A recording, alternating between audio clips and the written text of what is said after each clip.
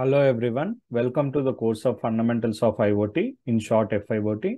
In today's class, we are going to learn about SDN for IoT. We have already seen what is SDN, right? It's a software defining networking, okay? So, this particular software defining networking with respect to IoT, what are the components, how the SDN architecture work, okay? What are the different models, how an SDN is compared with the traditional one, what are the advantages of SDN and disadvantages we are going to see in this class, okay? All these concepts can be applicable for the IoT as well, okay? So coming to the components of software defining networking, in short SDN, there are mainly three components that make the SDN.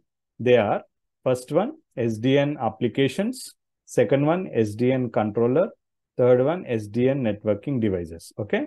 So coming to the SDN applications, so they rely on the requests or the network through the SDN controller using APIs, application peripheral interface. It's a kind of user interfaces through which they rely on the requests or the networks. Coming to the second one, SDN controller, okay? So this particular SDN controller collects the network information from the hardware and sends this information to the various applications, okay? Now, third one, the component is SDN networking devices, okay? So these SDN network devices helps in forwarding and data processing tasks, okay? So on the whole, there are three: applications, controller, and networking devices. Now let's see the overview of an SDN architecture. So a typical SDN architecture consists of three layers.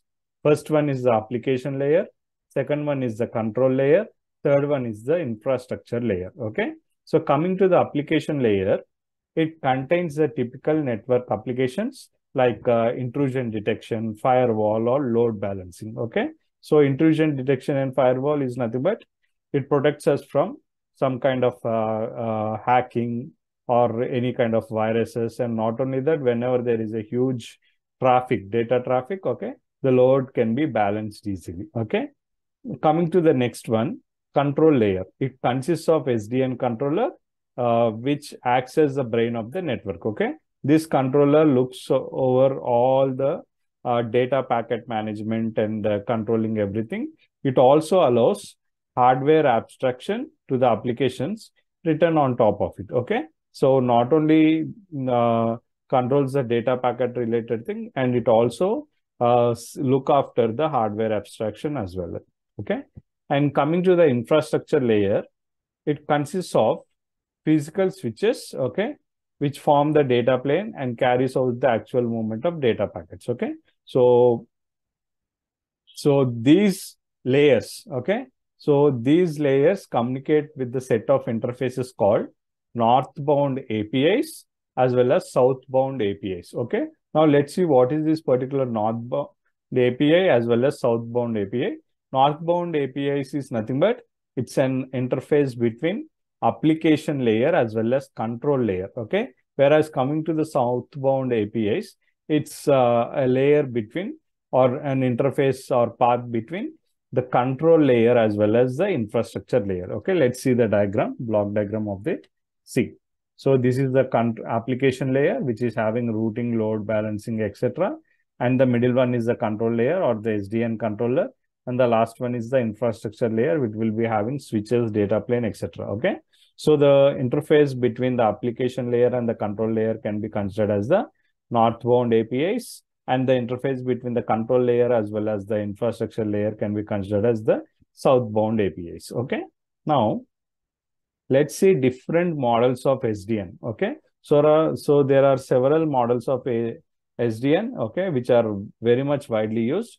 First one is the open SDN. Second one is SDN via APIs. Third one is SDN via hypervisor-based overlay network. Okay, we are going to see what are those. Okay. Fourth one is the hybrid SDN. Okay. Now let's see what is the open SDN. See, open SDN is implemented using open flow switch. Okay. So it is almost a straightforward implementation of an SDN. Okay. So in open SDN, what happens is the controller communicates with the switches using southbound API. Southbound API means we have already seen, right? Southbound API means it's a layer or the interface between the control layer as well as the infrastructure layer. Okay. So it's communicates with the switches using southbound API with the help of the Openflow protocol. Okay. So let's see how the diagram will be. So open SDN. So almost all the SDN applications are connected to the controller, and this controller is connected to the network devices, okay, through an Openflow protocol. So it's a kind of switching mechanism where it will be access to the southbound APIs, okay.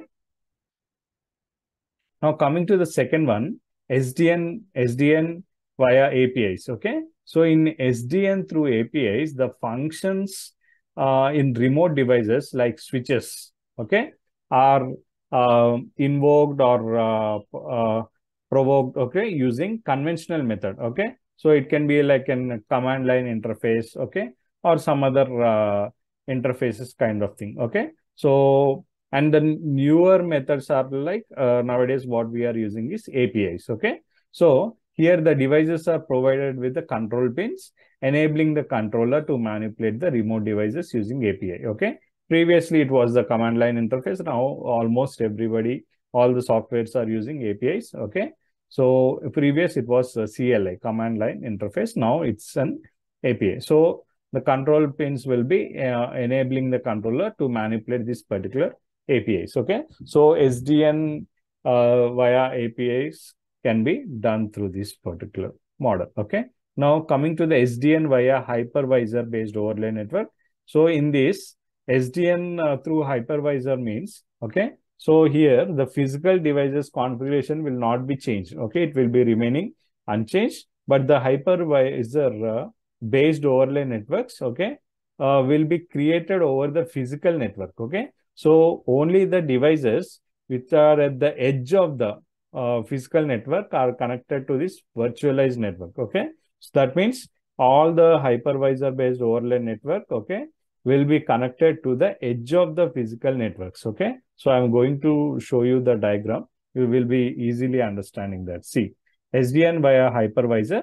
So you can see all the SDN applications. All the SDN applications are connected to the SDN controller, and this SDN controller is having an hypervisor, okay. So this hypervisor is connected to, see, you have several network devices, right? Okay, 1, 2, 3, 4, 5, 6, 7. Almost 7 network devices are there. But what's happening? Hypervisor with respect to the controller are connected to only the edge devices. If you carefully see here, okay. So these are the edge devices, which are end of the particular all network devices and which are nearer to the hypervisor, okay. So these hypervisors are connected to the edge devices through which they establish a particular a virtual network, okay. So this is how the hypervisor works with respect to the SDN, okay. Now coming to the fourth one, hybrid SDN.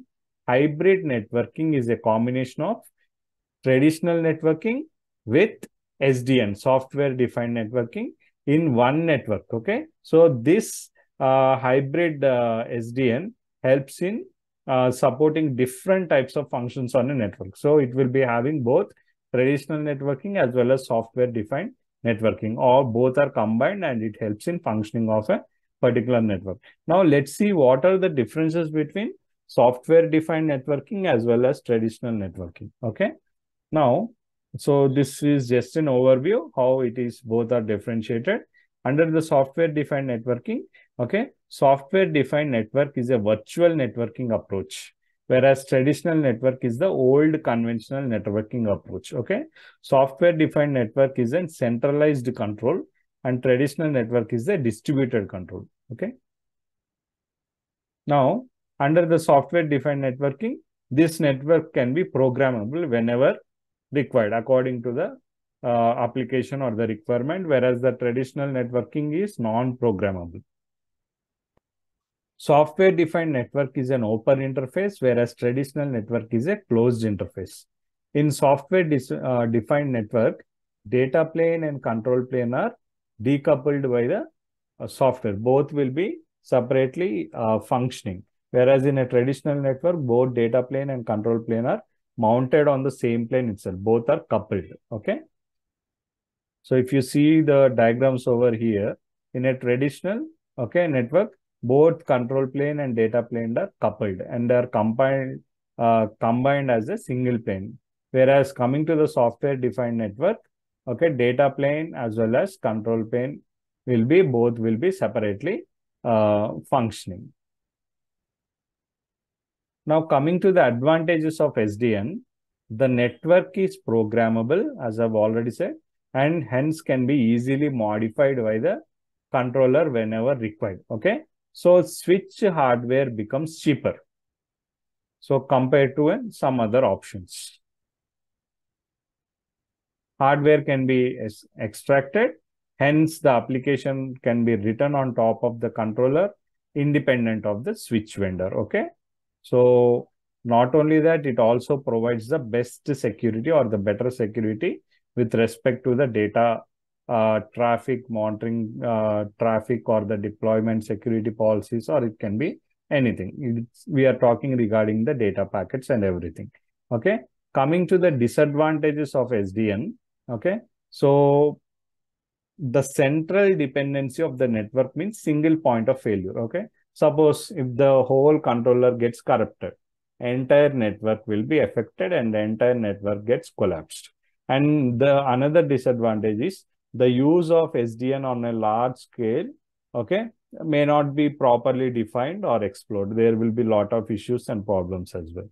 So this is the overview of SDN with respect to IoT. All these things, all these advantages, disadvantages, comparison with the traditional method, and the models or the components or everything will be applicable to the IoT also. Okay, same concept is involved in it.